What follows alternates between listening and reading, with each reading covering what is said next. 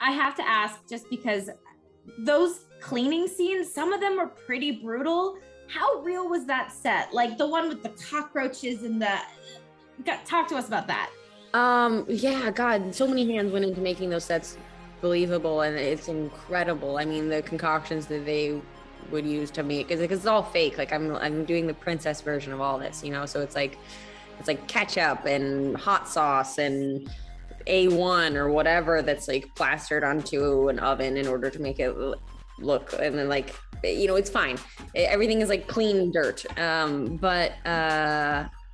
But it was really pretty breathtaking, the work that they were doing. And Zinga, who shot episodes 3 and 4, the director of episodes 3 and 4, was really squeamish and had a challenging time in episode 4 dealing with the set and the cockroaches. I don't think she made it in the room for the cockroach scene, but I'm okay with that stuff. Like I don't know, it doesn't.